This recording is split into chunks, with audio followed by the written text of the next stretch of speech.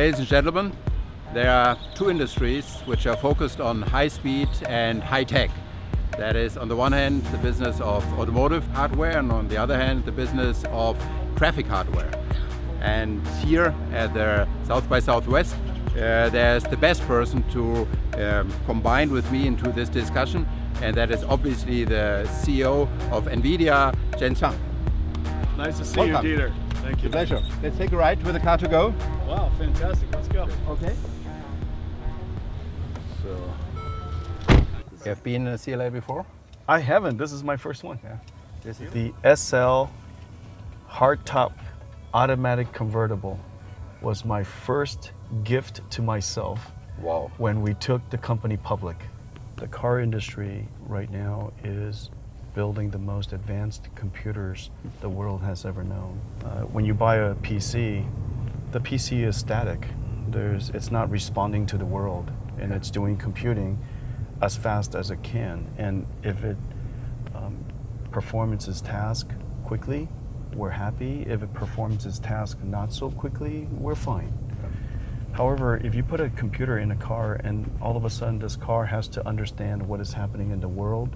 I was pretty much surprised when even before autonomous driving, I learned that the number of line codes in an S-Class is about twice the numbers of line codes of the entire Android system. Yeah. I mean, quantity is not all what counts, but that was pretty amazing. And now, of course, as you rightfully saying, with autonomous driving, it's multiple of that. That's right. It's a totally different dimension. The last video game I think I played was Pac-Man. Aha. So tell me, what are the latest trends there? Well, let's see. In the last 25 years, first of all, I started the company with a couple of friends, and we observed something that was very, very important, and it remains true today. It's that video games, this one consumer application, was going to be very, very popular at the time that it didn't exist at all. That the ability to play in a virtual world that is almost realistic, and that this video game industry would both be simultaneously very, very large and would require almost an infinite amount of technology. The video game market and the drive for virtual reality has propelled our technology advance for 25 years. And as a result, this technology that we invented called GPU has been the fastest growing, fastest advancing technology the world's ever seen. The technology for creating virtual reality is almost similar to the technology for understanding reality. And so using the technology to understand reality, we were able to essentially start the artificial intelligence revolution, using computers to look through cameras and LiDARs and other sensors to understand and perceive what is the world around us. That's basically where the potential of the two industries of us working together comes to life. And that's how we met. Exactly. The reason why we met was because we had we were early pioneer in a technology called deep learning. Deep learning is a neural net technology that is a software that learns how to write software by itself. That's basically where the breakthrough for autonomous driving came from. That is the huge breakthrough. Tried to do rule-based algorithms, it never worked. And now with deep learning, we can handle this tremendous challenge of having cars become autonomous. I think an important step in that is that now we don't have to drive millions of kilometers anymore to experience all these situations, but that you even can simulate the environment, the ambience, to make that learning happen. Exactly, exactly. One of the powerful things about deep learning can generalize information. So we can show it, of course, hundreds of thousands of cars, and show it different angles of cars, different orientations of cars, different colors of cars, different cars in different lighting conditions. As a result of that, it generalized that this is what a car looks like.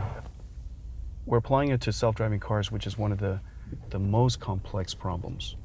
It's a super complex problem because, of course, the world is very complex, and to create the most safe car for the passenger. Situations can be very, very complex, and it can be very new, in fact. And our car will still, because of the training that we gave it, because of the new algorithm of deep learning, It can generalize and still recognize the circumstance and do the right things.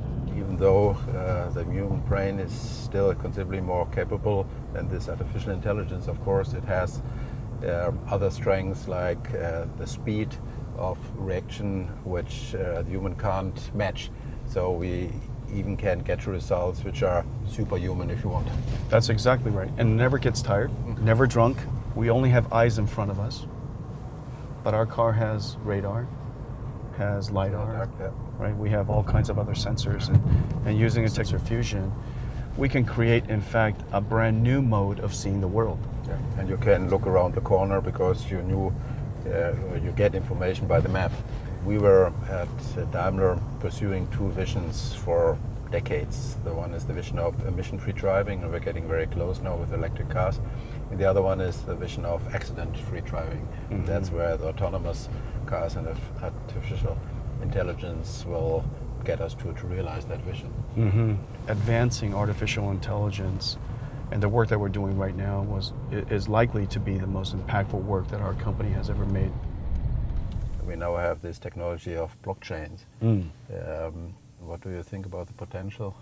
Well, blockchains at its core, it's about the ability of fulfilling, tracking, ensuring the integrity of a transaction. And so as a result, we can have very, very small transactions between people or very, very large transactions between people. And each one of those transactions require a supercomputer. They're started in their commercial sense of transactions. I think it's now even related to data transactions and cybersecurity in this context. So that's right. That's another aspect which could become very relevant for autonomous driving. And if I wanted to share my car with someone and I wanted to go directly to and fulfill that transaction, I can use blockchain in the future.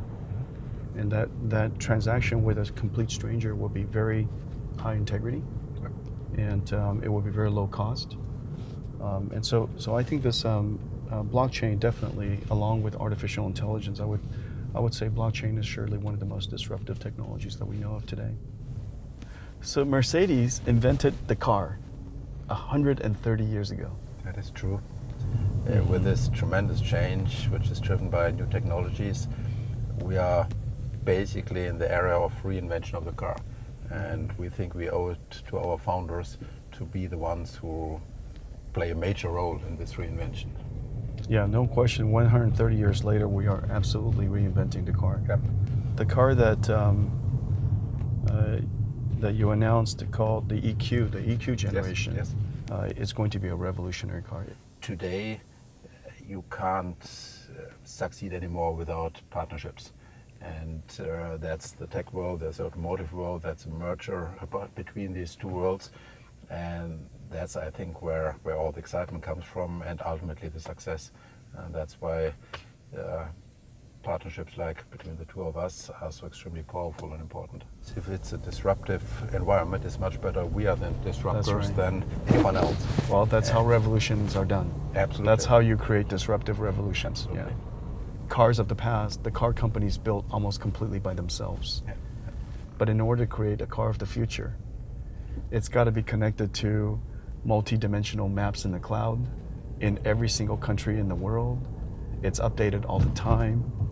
There's an enormous amount of software inside the car, breakthrough artificial intelligence technology, sensors surrounding it all over the place. And it's really about bringing artificial intelligence not just for the sake of helping you drive automatically, but also to be your companion, to be a co-pilot. Just as an airplane, you have a pilot, you have autopilot, but you have a co-pilot.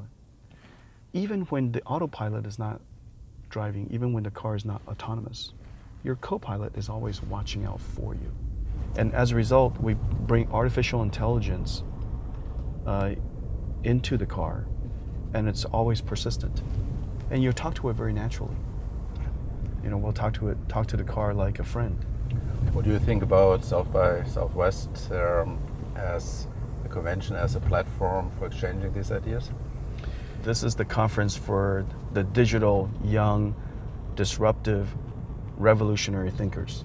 It started out as a music festival, right? Music festival, moved into digital arts. Like you started out in entertainment. That's right. And then now all of a sudden it's all about artificial intelligence. I think it's a fantastic conference. Competing with human intelligence. And so I think it's very important to have a broad discussion within society about all these questions. That's right. I have the best job in the world, just as you have. In what condition would people give you the opportunity to build something like the future car? And in your case, you get the additional benefit and the additional joy of influencing the industrial design and the features of the car. Highly emotional product. Yeah, it's just an emotional product. I'm very grateful for that. That's for sure. The car is going to be their most personal robot. Yep. This is going to be their most amazing artificial intelligence computer. This was fun. It was really fun. Thank you very much for doing that. Next time. I think we should do it again, except the car should drive by itself.